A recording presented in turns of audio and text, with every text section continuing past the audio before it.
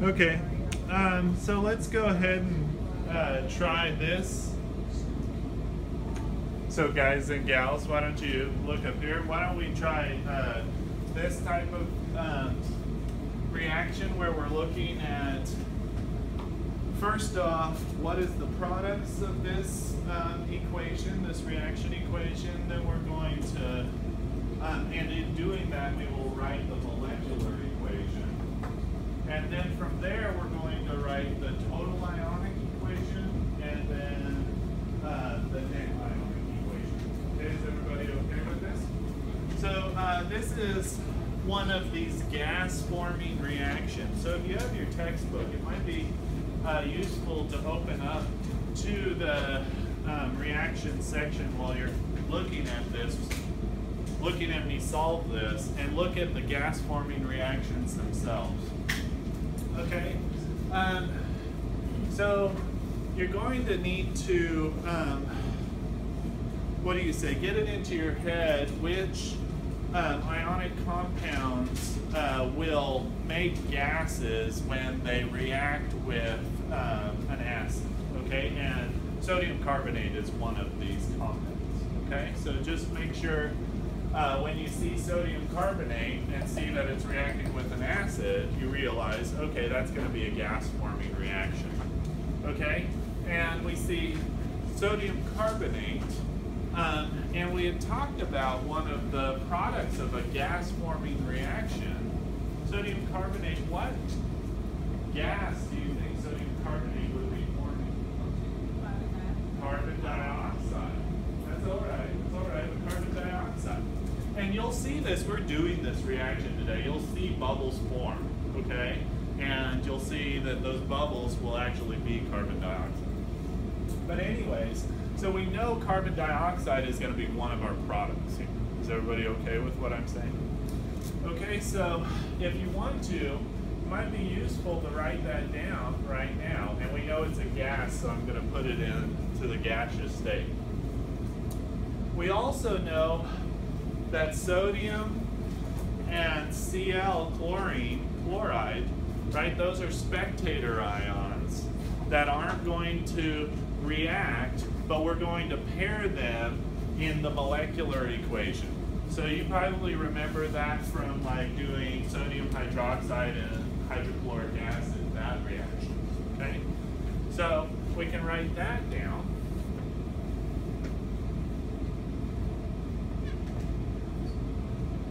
And that's going to be aqueous, of course, because we know that sodium chloride is soluble, because we know our solubility chart by now. Okay, if we don't know our solubility chart, that's something we need to memorize.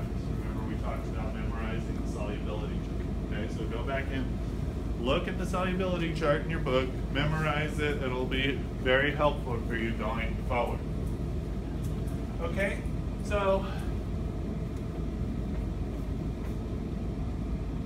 we can start balancing this to figure out what else we have left that we're going to need, but what do we got? We got H's and O's, right? So what was going to be the other molecule that we're going to be formed? H2O. H2O. Very good.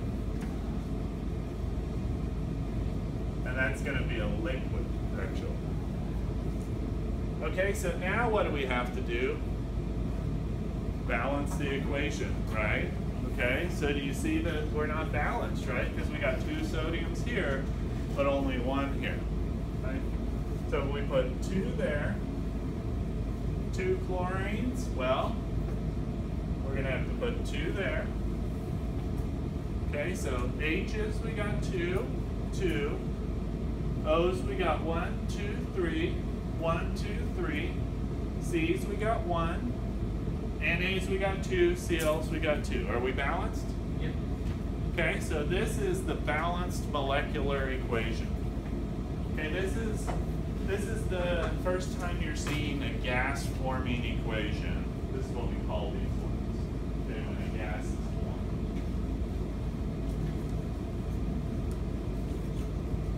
So we're going to write molecular equation.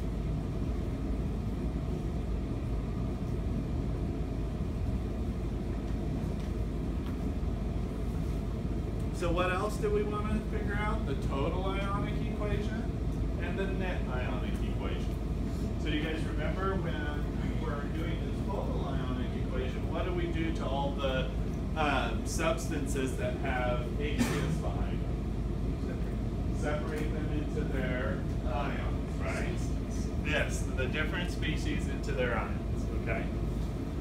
So, is it Na2? Is that how we write it?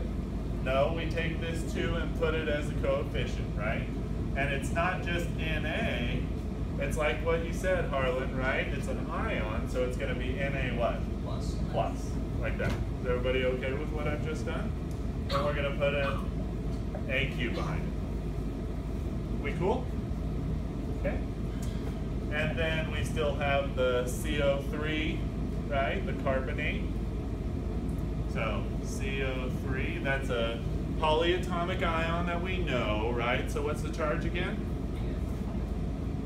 2 minus. You should know that from the NAs. 2 chapters ago. Since we're recording, I won't give you too hard of a time, okay? But it's AQ.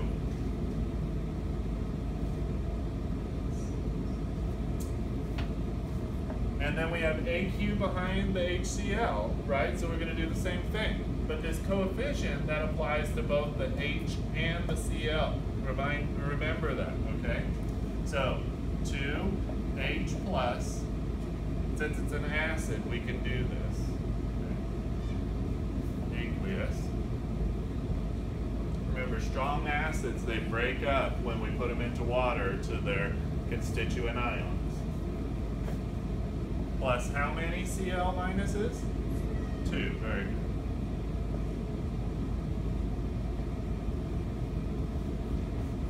Notice that takes up a lot more space than the other. NaCl, aqueous, so what are we going to do? Let's break them up, right?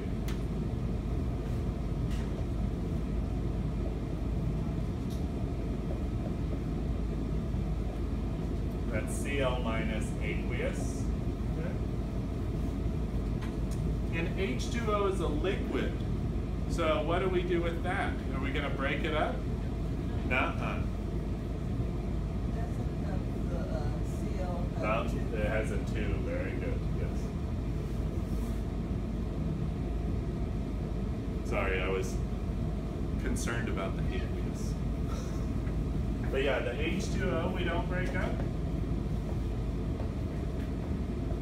And the CO2 we also don't break up.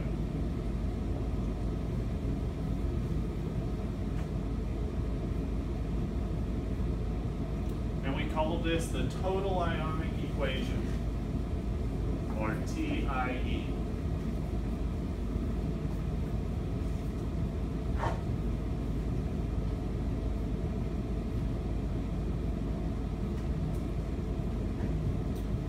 Okay, and the net ionic equation, we just, if we see something that's on one side of the reaction and it's on the same as on the other side of the reaction, we just cancel them both out, okay?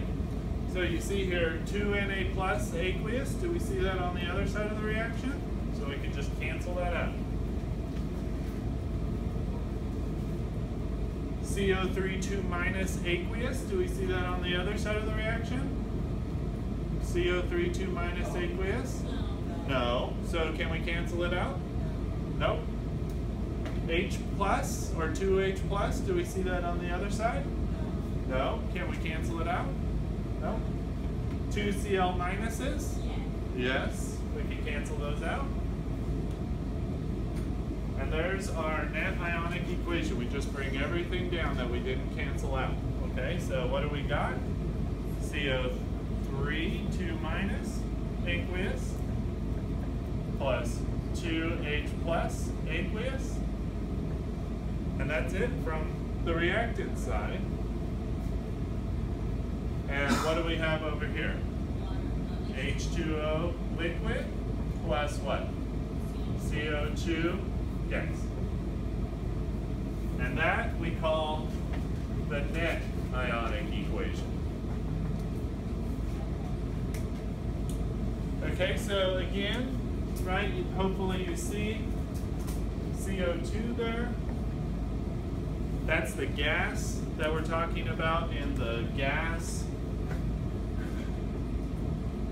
forming reaction. Okay. I'll show you, I think I have videos for, yeah, we'll go look at some more. Any questions on this one? Okay, good. Good job, guys.